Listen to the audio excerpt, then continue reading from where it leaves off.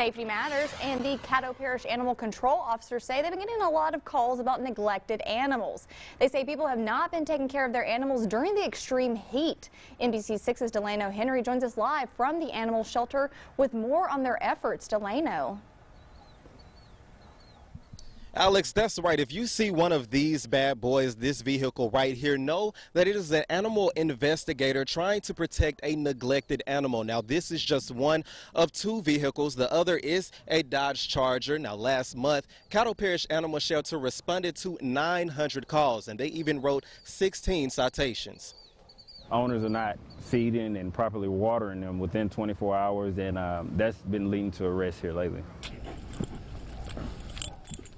They also say it's been a hassle finding owners of missing pets because the animals do not have chips. Now, you can get a chip here at the animal shelter. They only cost $15. So when your pet has a chip, when a missing pet has a chip, instead of bringing them here to the animal shelter, the officers can take them home. Back to you.